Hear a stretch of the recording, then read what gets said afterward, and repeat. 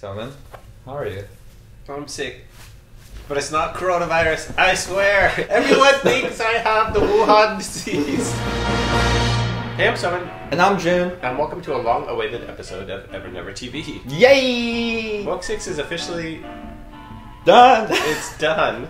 Almost. Caveat, asterisk. I'm doing my very last read-through of it right now, and then I have to go to my publisher at 1 o'clock to sort of present all my last little changes. But I was in North Texas at the North Texas Teen Book Festival, which is my favorite festival ever, this past weekend, and it was amazing. We had a couple hardcore Evernever TV fans. I know one of them's watching right now, named Jenny. Oh, shout out Jenny! First of all, she's like 3 foot tall and like full of energy and like hopped up and down. She almost looked like a cartoon character and yelled at me as to why Sophie's not with Tedros and thinks that I have gone terribly wrong. And she's read up to like 5, right? Yeah, she just thinks the entire thing is ill-conceived. Like all the Camelot year. Everything's wrong. She just thinks it's all completely wrong. The whole thing has... So a little bit of housekeeping before we jump into the Book 3 secrets for the March Book 3 Spotlight. So Jude, tell us about the amazing binge reading campaign that's happening. So this is a challenge that we are putting to all of you guys to read one School for Good and Evil book each week leading up to the April 7th release of the Book 5 Crystal of Time paperback. Which also has the chapters 1 through 4 of Book 6, 1 through King at the back of it. So you'll be binge reading 1 through 5 so that you can then get the first peek into Book 6. Yes, so we'll put the dates up on the screen. Each week try and keep up with the book of the week. And you sign up at the link below. And at the end of the challenge, we will select one lucky winner who will receive a signed copy of Book 6, One True King. We also have announced the Barnes & Noble pre-order edition of Book 6, which will include this beautiful, exclusive, double-sided poster. What are they going to get on the back? They're going to get a special graduation exam. It's the ultimate fan test, really. It's to see if you could survive with the School for Good and Evil. And it's difficult, and there's going to be both the exclusive edition and also the signed exclusive edition, but those are super limited. There's only, I think, 1,000 of them, so they'll sell out like crazy fast. So go to the link below, make sure you pre-order because they will run out, especially the signed edition. So that concludes our housekeeping. Stay tuned after the Book 3 secrets because Christina will announce the winners of the Book 2 gender swap contest and announce our contest for the March Book 3 Spotlight. Should we talk Book 3 secrets? Let's jump in. Okay. Secret number 1 is where the name Rafal comes from because he's such an iconic character now. Like everybody's so obsessed with him, and it came because at the Book 2 release party, in the audience, Michael Blank, who does the trailers for the School for Good and Evil, was with his friend, who was just here's some pictures of him. He just doesn't look of our time. Like he looks like he's from a different era, and he just stuck out in the crowd. Does he know that you named the character after him? Oh yeah, like because the moment I saw him, I just looked at Michael and I'm like, who is that? And he was like, that is Rafal. And I'm like, I am stealing it. And the funny thing is, Michael goes, well, the irony is you already have, because he placed Tedros in your Book 2 trailer. So all these shots of Tedros right here that you are looking at in this Book 2 trailer are Rafal. Whoa, that's like some crazy fan conspiracy. Wormhole insanity, right? He doesn't resemble the real Rafal, really, or that has that same sort of like... He doesn't have a rotting face. He doesn't have a rotting face. He's just different. He's a different person, but he equally feels like he's from a different time. Second secret is that, you know the League of 13? Yeah. For about 85% of the book process, I only had 11. Oh, no! I was missing 2 people. And then we were literally in proofs. Everyone missed it. And I think it was Tony's assistant at the time said, are you sure there's 13? And I'm like, yeah, obviously. And then we counted, and oh my god! So I had to go back and add Jack and Sleeping Beauty. Oh, which was a lot of work because I couldn't just throw in 2 random characters. Yeah, I had to like give them a story. Oh my god! So I really made a mistake. What's next? Oh, the one scene I rewrote more than any, I think, in the entire series was. Do you remember Cinderella tells her story of why she's a bad person, and it's because, you know, I think her sisters wanted to go to the school and she got picked instead and all the things that happened because of that.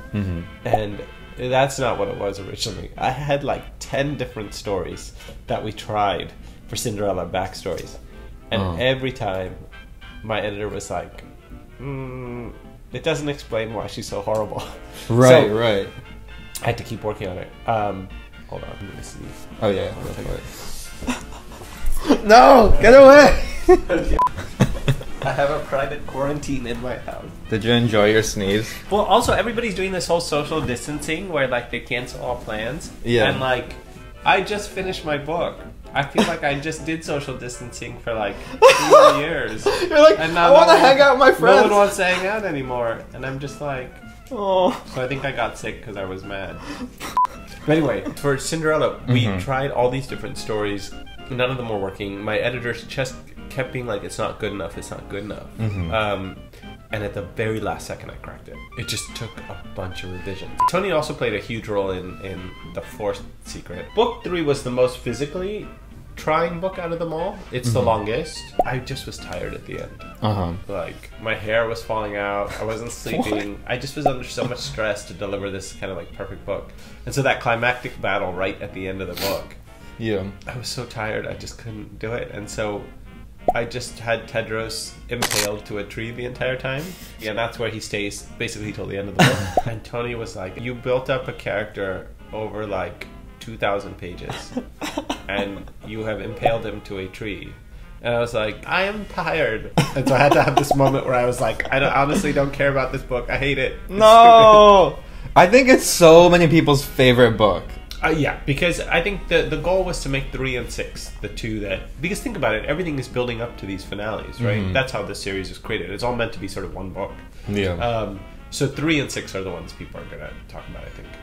All right, so that's it for Book 3 secrets. We will have some Book 4 secrets next month for April. And we will let Christina take it away with Book 2 contest winners and the new Book 3 contest. Hey guys, Christina here to announce the winners of the Book 2 gender swap contest. We had so many beautiful submissions and it was so difficult to narrow it down to our top 5 honorable mentions, but here they are. We have Oreo Cat XD with Rafaela, a female version of the evil schoolmaster turned teen, now turned fabulous femme with luscious pink lips and floating silver locks. All right, we have Anadil 3284, Petunia Alexa, the flower ground conductor, a female version of the flower ground conductor, meticulously using Michael Blank's original Evernever handbook sketch as reference, complete with subtle details such as one of the conductor's mini hands holding a stick of lipstick and a makeup mirror. All right, we have Kyril, Charisse of Foxwood, a dreamy female version of Chaddock with his trademark gray eyes and strong features, sure to leave Everboy jaws on the floor at her first saunter through the clearing. And we have Sort for Never After, Sierra, a stunning mirror image of Eric, showing the hurting soul behind the infamous SGE villain. All right, and now for our grand winner.